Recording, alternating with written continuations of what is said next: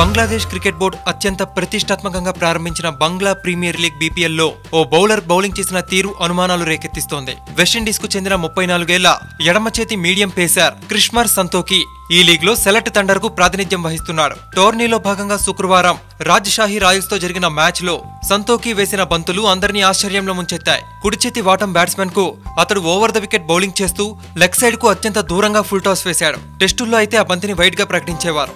అలాంటి బంతిని wicket keeper Mohammed Mithun dive కొట్టి మరీ ఆపడం విశేషం.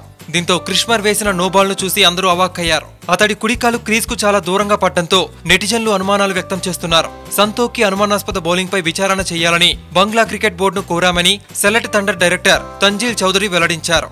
నో బాల్ లేదా వైడ్ పై విచారణకు ఆదేశించాం. మొత్తంగా మాకు బరిలోకి దిగే 11 జట్టుపై మా జోక్యం ఉండదు. అది మేనేజ్మెంట్ కోచ్ పని. దీనిపై స్పాన్సర్ల ప్రమేయం ఏమైనా ఉందా అని అడిగా, కానీ వారు చెప్పలేదు. మేనేజ్మెంట్ తో మాట్లాడాలి. సంతోకి ఇలా బౌలింగ్ చేసి స్పాట్ ఫిక్సింగ్ కు పాల్పడ్డాడా అనే అనుమానం ఉందని ఆయన అన్నారు. సంతోకి ఇలా నోబాల్ వేయడం వెనుక ఎవరి ప్రమేయమైనా ఉందా అనే విషయంపై దర్యాప్తు చేస్తామని తంజిల్ వెల్లడించారు. ఈ మ్యాచ్ లో సంతోకి 4 ఓవర్లు బౌలింగ్ చేసి 34 పరుగులిచ్చి 1 వికెట్ తీశాడు. ఈ మ్యాచ్ లో సెలెక్ట్ థండర్ 5 వికెట్ల తేడాతో ఓడిపోయింది.